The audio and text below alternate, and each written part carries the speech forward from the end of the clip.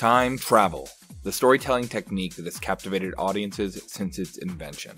From mythical prophetic visions of the future to 2004's Primer's characters who are repairing time loops to prevent future paradoxes.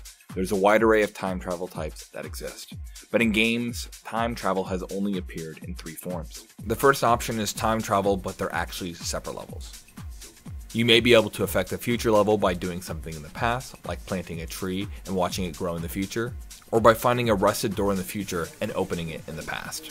This option allows the player to have levels that update based on their actions, but only a few specific actions ever really affect time travel. The next option is a time loop, where the player is stuck in a repeating world. Their actions aren't permanent, but they have plenty of options while within their individual time loops.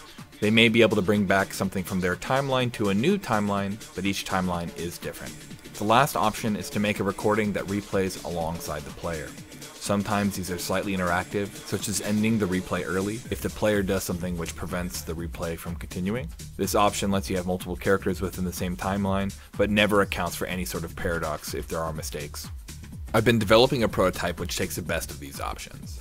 I want a consistent story with interactivity of time travel elements. I want not just story critical actions to have consequences, but all actions. I want the player to work with time travel as a tool, not just a plot device.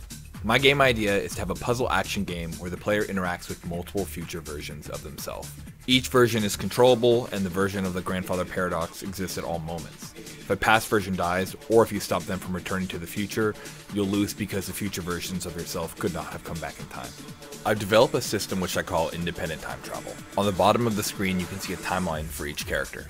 When I move my current character, you can see the other characters fade away and my timeline moves forward. This is because each input moves my character forward through time, while the other characters don't have input yet. I can switch to another character and the system rewinds all my actions. When I move forward the second character, their timeline progresses and all the actions of my first character are repeated. I can move forward and backward to the present for each character.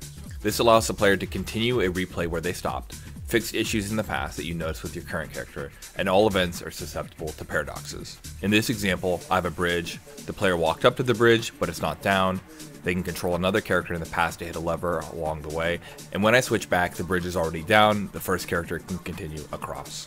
If the player does something in the past that prevents a future action, a paradox is created. This pulls the affected future character back in time up until the current character's present time, because the future character's timeline could not have existed.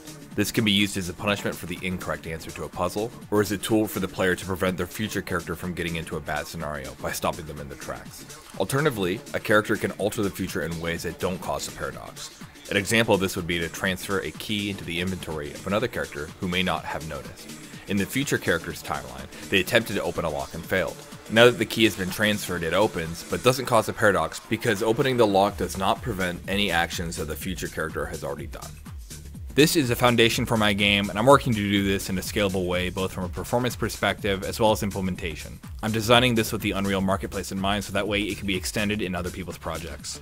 My project currently has an effect like Superhot where time moves when I move, but that isn't necessary, it's just easier to see what's happening. The next goals are to handle new kinds of scenarios, like object spawning, AI behavior, and some trippy elements like portals that move the character forward and backwards through time. If you liked what you saw or have suggestions on time travel elements you'd like to see, leave a comment below and maybe even like and subscribe. On to the next one. I'm a goddamn superhero.